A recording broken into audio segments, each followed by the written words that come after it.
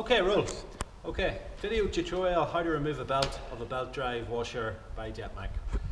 Here we go.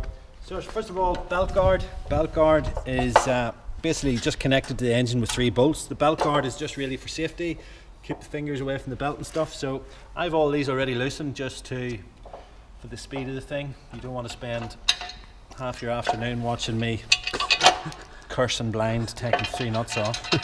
Okay, so let's take that off. So that's your belt guard off. So that's you there. That's your belt, 2 pulleys. So the next thing you need to loosen is 4 bolts here that hold the pump to the frame via these 2 brackets. 1 bracket in the front, 1 bracket at the back. I have these already loosened, so the whole pump just lifts up like this. Just pull it off like that. Okay, so basically all you're left with is small pulley, big pulley, belt, 4 holes for mounting the pump, and the hose for the belt guard. So when you're putting it back on,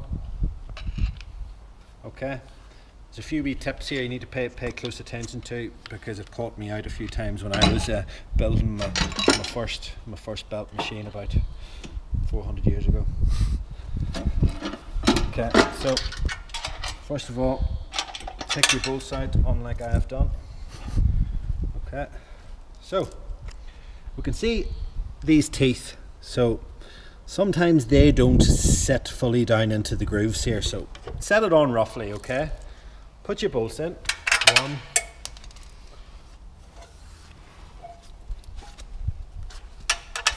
2, thank you cameraman.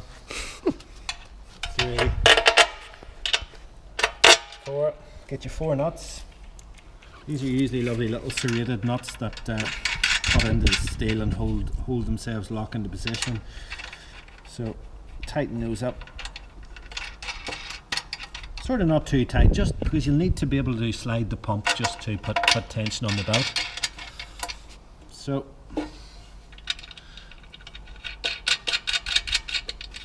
okay, so we'll have them sort of semi-tight there. Then you need your 13mm sockets. So first of all, tension.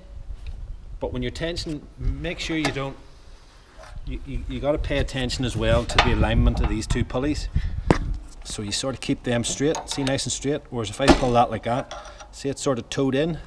So you want to keep it tight, but you want to keep it straight in line. You might want to ask somebody for help, your brother or somebody works with you or something, like the good old cameraman here can hold it while I tension it. So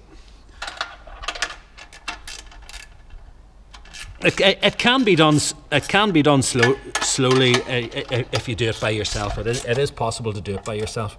But the big tip that I would tell you is at this point, and that is, even though the belt might seem tight, okay, you need to pull it over a few times. Sometimes what happens, the belt hasn't sat down into the grooves and you might think it's tight. You could go to all the hassle of putting the belt guard back on, and you start the machine and the whole belt's flapping. So give it a few pulls over, make sure it's tight. You should be able to pull the belt just up on its edge there, about not halfway, but what would you say that is, about 10mm, 5-10mm. Okay, so that's nice and tight there. So I actually want it just slightly tighter than that. So if you're not happy with the tightness, you got to make sure you're happy with the tightness, because you don't want to go to the hassle of putting all the belt guard back on and then realizing that it's not tight enough and you have to take it off. So there, look, that's nice and tight. Yeah, so next thing you need to do is tighten these up really tight. Okay, make sure they're all really tight. Okay, so do that all the way around. Putting your belt guard back on. Okay, you have the 3 nuts.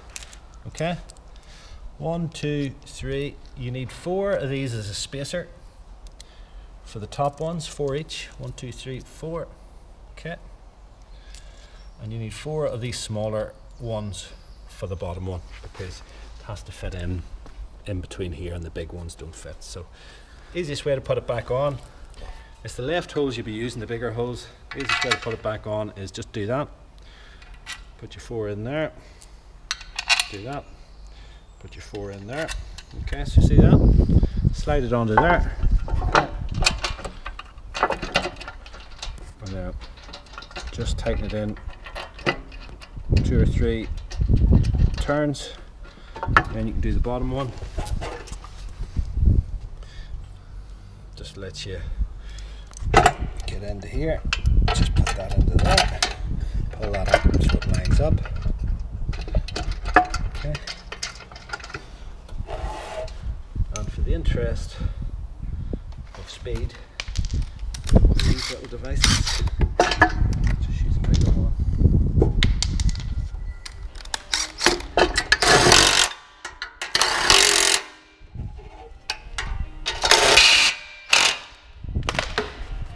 That's it. That's your belt tightened. You'll be able to just put your finger in there. Go start your machine, use it for 4 minutes. When the machine's turned off, now make sure the machine's turned off, don't put your finger in there because your finger will come out again. Make sure the machine's off and just, you can feel in there it's still tight. And that's all there is to it. Thanks folks.